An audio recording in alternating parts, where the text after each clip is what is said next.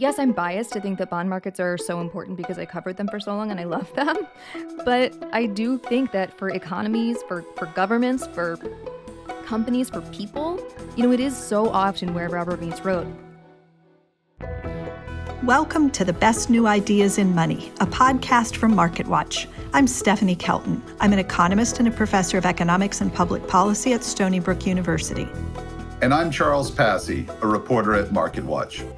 Each week, we explore innovations in economics, finance, technology, and policy that rethink the way we live, work, spend, save, and invest. This week, we're back with another new idea, a different kind of new idea. We're starting a book club. Every few months, we'll choose a book with an interesting take on one of the topics we cover on the podcast, and we'll bring the author on the show. Today, we're talking to Mary Childs, journalist and host of the podcast Planet Money. She's the author of the new book, Bond King: How One Man Made a Market, Built an Empire, and Lost It All. The book follows the rise and fall of PIMCO's co-founder, Bill Gross. His best new idea happened back in the 1970s. Gross was one of the first people to put into practice the idea of trading bonds.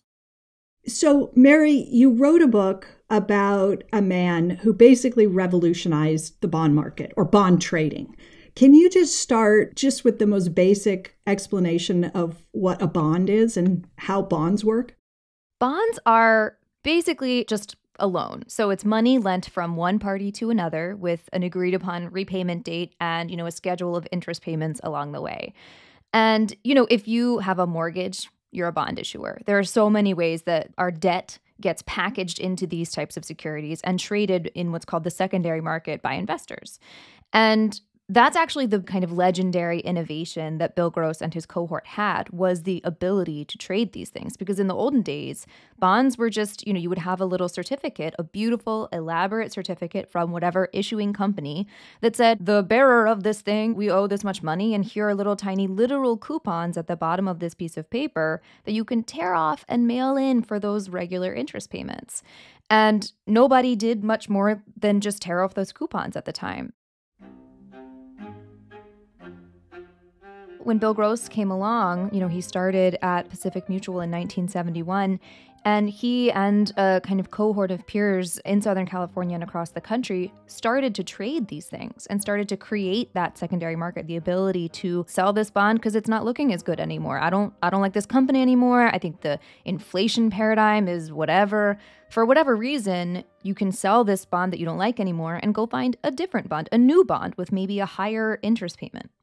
So it was basically boring at one point. People who had money could say, I'm going to get rid of my $10,000 in cash that's lying around. I'm going to buy a bond and I'm going to get that $1,000 back at some future date. But in the meantime, I'm going to get these fairly small coupon payments, right? The interest on the bond. And you just sort of sit back and passively collect your interest income, and then you get your principal back at the end. It was supposed to be sort of a boring exercise, a safe thing to hold, but they weren't perfectly safe, right? You mentioned companies. So these bonds are issued by lots of different players, and there's still some risk involved. Of course. So there is always a risk that, the issuing company will run into trouble, that maybe the economy turns or they have some kind of management problem or whatever the issue may be. There's always a world in which the issuer is like, oh no, I can't make this interest payment, and furthermore, I'm not going to be able to pay you this money back. They may go bankrupt, they may be insolvent.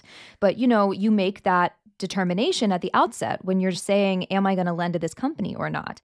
And that's really what Bill Gross's job was at Pacific Mutual at the outset, where he was a credit analyst. He was looking at potential borrowers and saying, do I like this credit? Should we lend to this company? And you should account for the risk that you see in that company in that interest payment, right? You kind of factor in the interest rate so that you're being compensated for the risk that the company brings. So what was it that Bill Gross could do that everybody else couldn't do? If you're all studying the same set of companies and evaluating risk, why would there be such a difference of opinion that would create a market for trading these things? Well, differences of opinion always make markets. I think Bill, more than a lot of people, was just really enthusiastic about new stuff. Like anytime some new contract or product came to market, he was extremely enthusiastic about getting to know it, learning all the various contours of it. And that was true here. A lot of people at the time, bonds were where you went to do kind of the boring work because it was that boring instrument. So the people that worked in bonds were really conservative. Like, why would you want to introduce this new risk of trading with people and selling them and buying new ones? Like, this all sounds stressful. This was one of those situations where Bill was the young gun, he's like, let's do this fun new thing. Just give me a little pile of money to invest. And the insurance company they worked for, somewhat surprisingly, said yes. How much did they give? $5 million. So it started with $5 million. And explain the concept of total return, because I guess what was always a little confusing for me was total return always kind of the vision here, or did it kind of just emerge to that? There's sort of the buying and selling, and then there's the interest payments. And did he kind of like just naturally see that those two would go together, or were they kind of separate activities for a while? I think they always kind of went together. Like, it is the case that you're going to have the income from the interest payments and your money back at the end, and that's what you expect. But in Bill's world, in this new world of trading bonds, you're going to get maybe more than that. You're going to get price appreciation. And combined with that, existing expected pile of returns, that's total return. So you get that added dynamic from the secondary market, from trading, that gives you this extra potential for upside. And I think it does go hand in hand because the whole idea of trading is kind of predicated on this hope for price appreciation, that you're going to do better. One of the guys I talked to who was just an absolute riot is this guy, Howard Rakoff, and he likened it to driving on the highway. And if you stay in one lane, that's when you're just investing in bonds, you're buying bonds, you're clipping your coupon, you're just staying in your lane. But if you change lanes, you put on your little blinker, you go a little ahead of somebody, that's trading bonds because you're going to get home a little bit faster than that last person, than if you had stayed in that lane. And so you pass one person and then you get in another lane and you pass another person. And sooner or later, you add all that up and the cumulative effect is price appreciation, is total return. So you're getting a little bit more than you would have, in this case, time, by just staying in that lane. Talk a little bit about the PIMCO and Gross's bet on the housing market crashing. They were way ahead of the curve. It was pretty easy to see what was happening in 2008. They were seeing it in 2006. Yeah, they saw the seeds of this way before most people. And I think it's Paul McCulley was a great economist at PIMCO, and he was a big disciple of Hyman Minsky. So he said, it's this concept that there would be an accrual of risk in the system because the further you get from the last crisis, the more people kind of forget. And they're like, well, this looks kind of nice, this risky little investment. Bad things really don't happen that much anymore. I'm going to try it.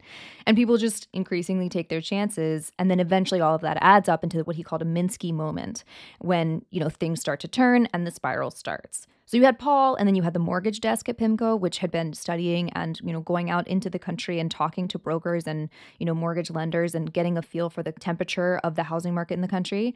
And I think among all of these people, there was this consensus that there has to come a point when the next person's not going to buy the house. There's not going to be a buyer at the next high price. And eventually, rubber meets road. People aren't going to be able to make these payments. And something will happen. The thing will turn. Now, did they expect the extent of the crisis? I think they were surprised by the extent, too. Of course, they didn't kind of predict that Lehman would fall, but they were really ahead of the game getting that view. Is that a window into how Gross works and how he became the bond king? I mean, obviously the strategy of buying and selling bonds and the total return, but is it also just about always kind of trying to be ahead of the competition with an extra layer of digging and research? Is that part of the genius of Bill Gross? Oh, yeah. I think that intensity of focus is difficult to replicate and certainly was one of their kind of winning parts of their formula. Bill kind of is always going to be more competitive and more intense than the next guy. So that absolutely generates outperformance. If you're just trying that much harder and taking a concerted amount of risk, an informed amount of risk, you probably more often than not will outperform your peers. It's also a really good marketing story, right? So it's actually kind of the dual Bill Gross genius, where not only is he good at the investing and getting his arms around the details and understanding what he's doing and taking that kind of really informed risk, he's also incredibly good at spinning it into a story and telling people about it. And people are like, oh, wow, that does make sense. And then it sticks in your mind. And I think both of those are really major parts of PIMCO's success.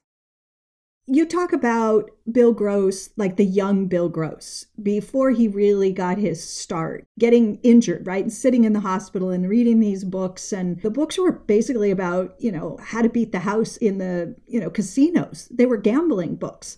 And he learns these kind of lessons that he then takes and applies in his life. And I think I've heard him say that it taught him that he could bet against the house and win. So if he thinks that he was betting against the house and winning, who was the house in this scenario? He's talking about beating the system, right? Beating this machine. And he had that experience, like you say, in Vegas, where he counted cards. And that was his way of taking back the, house advantage, of saying, okay, you exploit an advantage and that's your whole game and that's how you make money. Me too. I'm going to do that too. And, your odds are never going to be better than 51% or whatever, but you lean in when you know you have the odds in your favor and you lean out when you don't. He applied that to the bond market, where I think the house is just this enormous interconnected system of lenders and borrowers, of central banks, of mutual funds, and he learned that he could scrape things out of it. Collectively it becomes kind of its own animal, right? It becomes this ecosystem that has its own dynamic, which, changes over time for sure, but absolutely acts like a living thing at times, and people spend their lives trying to outsmart it. And Bill found a couple ways in which he could exploit inefficiencies in that market, exploit other people's fear or need for reassurance or various other things that he found he could collect a premium for. Coming up, what was really behind Gross's motivation to become the bond king? That's after the break.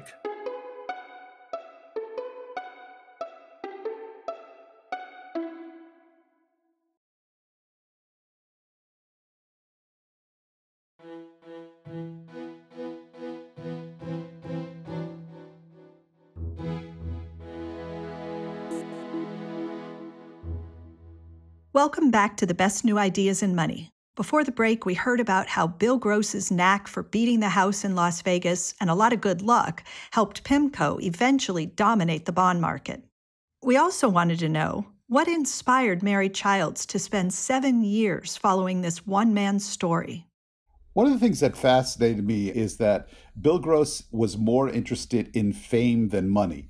Obviously, he made a lot of money, but what does that tell about him, and why did that maybe help him in terms of advancing his career and PIMCO? I mean, I feel like if he was just after money, the story might have been a little different. No, I think that's right. And you see a lot of hedge fund managers, I think in particular, who aren't motivated by fame and who don't want to mess with it, and their behavior is really different. In the mutual fund game, your fees are lower than in hedge funds, so it is to some extent to your benefit if you can collect more assets. And so obviously being a great marketer is part of that. Being on TV is part of that. And Bill says he has this big break when, he gets booked on Lou Rukeyser's show Wall Street Week in the 1980s. We have Bill Gross coming in from California, so let's hear his perspective. Well, I disagree with... And that was what everybody watched. It was this huge, appointment viewing Friday night PBS show. And people tuned in, and he was the bond market guy. So if you're trying to think about what's going on in bonds, you only really know this one name, this one guy who really gets it, and he talks in this kind of colloquial, cute way. And I think that really does help. The more you have money coming in the door, the better you can take advantage of opportunities you see in the market. And people always thought that PIMCO's size was a disadvantage, caused them to be unable to pick the best credits. They had to just buy all the credits, or maybe they were just subject to the winds of interest rates, which over the course of Bill's career was actually probably fine. But in the fixed income markets, actually being big is helpful because you get the first call when somebody's issuing a new bond and the underwriter needs a giant anchor to buy a huge slug of the bond so that everyone else will also buy the bonds and be like, oh, PIMCO's buying? Okay, fine, I'll buy too. And those bonds nearly always pop when they're issued. So there are ways in which this size was an advantage, and that's a credit to their performance, sure, but also telling people about their performance. That's kind of reminds me of what you said earlier when you talked about, staying in one lane versus signaling and changing lanes. This is kind of signaling, right? When you're telling the rest of the market how you're positioned, it's a way to get people enthusiastic about following the leader, and therefore you become even more successful by nature of the size and the signaling effect.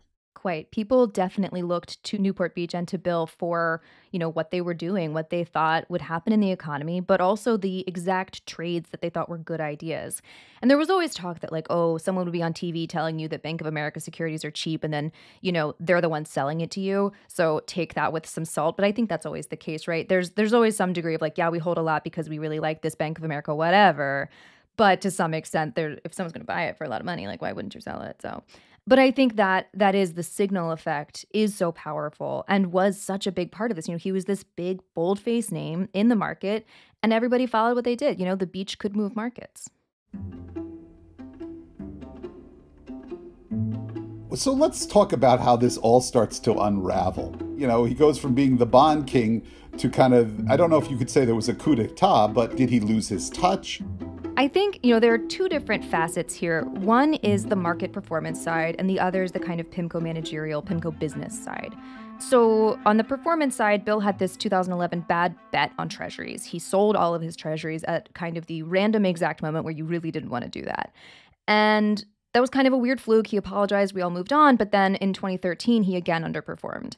And so this kind of 1-2 punch, there was a year in between, but it was kind of, you're only as good as your last trade. And especially within PIMCO, if you're trying to lead a bunch of these kind of stabby, perfectionist, intense people that you've trained to hunt each other, you're going to probably get some of that intensity turned on yourself. And then on the kind of business side, the business management and personal relationship side, Mohamed El-Erian had come in as the co-CEO and co-CIO of PIMCO in 2007. And eventually in, mid to late 2013, their relationship is just in shambles and it's not going to get better. And everybody's kind of trying to figure out how to fix it. And it's not possible. So in January 2014, Mohamed El-Erian quits. He's like, I'm going to spend time with my family. I'm out. And then this big article comes out in the Wall Street Journal. Bill Gross avoids eye contact on the trading floor. He's intense. Well, let me give you my take. This whole past 2 months has been sort of silly, really. Breaking news, Gross gets mad once in a while. Not quite Rob Ford, Lindsay Lohan, or Chris Christie types of headlines. All this stuff that people within PIMCO knew, certainly, and a lot of counterparties maybe knew if they had interactions with PIMCO. But a lot of the mutual fund world, a lot of the people who idolized Bill had no idea. And it was this change in public perception that I think kind of helped to destabilize Bill, to kind of drive him up a wall. Because then he was like, well, okay, who's saying this stuff about me? Just really got stuck in his craw. But also it created a chasm between him and the rest of the PIMCO's management. Because they were like, sir, can you focus? Why are you fixated on this thing? We need to move on. We need you to be a professional person here. We really should not be hyper-focusing on this incident, on who's leaking to the press. And you are also talking to the press. What are we doing here? And that friction just became more and more over the course of 2014. And simultaneously, they're trying to work out a way for Bill Gross to step back. And so these things all at once are creating this kind of untenable dynamic where they're never on the same page. They're completely out of step. And eventually it comes to a head and he quits. In a surprise move, PIMCO's Bill Gross has left the company he founded more than 4 decades ago. Gross built PIMCO from the ground up into the world's biggest bond firm. He basically ghosted them. He ghosted them. It was definitely a "you can't fire me, I quit" situation. I think a lot of investors, we tend to think of the people handling our money as sane, professional, and diligent. And this behavior, in Gross's case, which did seem to get rather bizarre, it seems like you can't separate the behavior from his performance, or can you? No, completely. You've really hit on the thing that kind of blew me away, where you definitely think that your money is being managed by somebody who can keep it together. They're always talking about, oh, I'm stoic. I'm able to suspend my emotion when I engage with the market. And that's why I don't, panic and sell when things are falling. All of this stuff that's part of the ideology, in a way, of money management. And it's just, maybe it's true in some degree, but obviously they're people. And there's a scene in the book where Bill Gross is emailing the entire management committee about, this meeting that they'd had. And Dan Ivison replies privately. And Bill writes back, putting all of the executive committee back on the email thread. The reply all thread just absolutely killed me because it's just like, you know, that feeling where your blood is coursing through your veins and you're just, oh, they messed with the wrong person, like typing furiously. And yeah, they're not better than any of us in that way. They're the same. They're people. And I think you're right that like we wish that there was a world in which they don't bring all of that to work. And Bill Gross's trajectory at PIMCO in 2014 certainly illustrates the kind of terrible outcomes that you can have when people aren't able to suspend that. I'm curious because Wall Street, you've covered financial markets. There are thousands and thousands of quirky, interesting, successful people that you could have chosen to write about. Writing a book is hard. And so why did you decide to do it? And why did he become the person about whom you wanted to write this book? I think part of it's luck, or a curse. I just was covering PIMCO and Bill Gross when he left. So I just was in the story, and I'd covered credit markets for years, so I understood what they were talking about, which gave me a bit of an ability to speak their language, I think. And then also, I wrote a big story at Bloomberg News. My colleague, Kathy Burton, helped me. All my colleagues and my editors helped me think about it and shape it and get the right points in. And I think from there, I was like, there's just so much. There's so much in here. And maybe more to the point, PIMCO is so important. They sit at this incredibly important inflection point in the economy. They have so much influence in the bond market, which is so influential in the world. And yet we understand so little about them in the kind of mainstream world. If you're out talking to people at a party, and I know this from experience, if you say PIMCO, people are like, what? So I would tell them about my book, and for the most part, people would be like, oh, okay, what is that? And I would I don't know, yes, I'm biased to think that bond markets are so important because I covered them for so long and I love them. But I do think that for economies, for governments, for companies, for people, it is so often where rubber meets road. When you have these kind of enormous restructurings, companies basically go into bankruptcy because they can't pay their debt anymore. And then the massive effect can blindside people. Because we don't have this direct line, for whatever reason, it's moded by jargon, it's moded by different types of products, and this is really complicated, and these things interact, and you don't know bond math.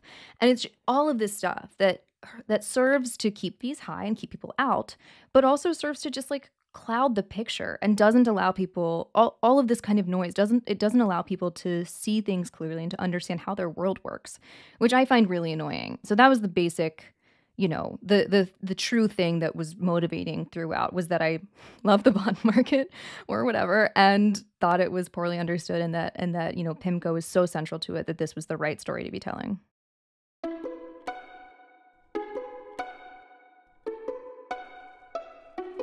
Thanks for listening to the best new ideas in money. You can subscribe to the show on Apple, Spotify, or wherever you listen to podcasts.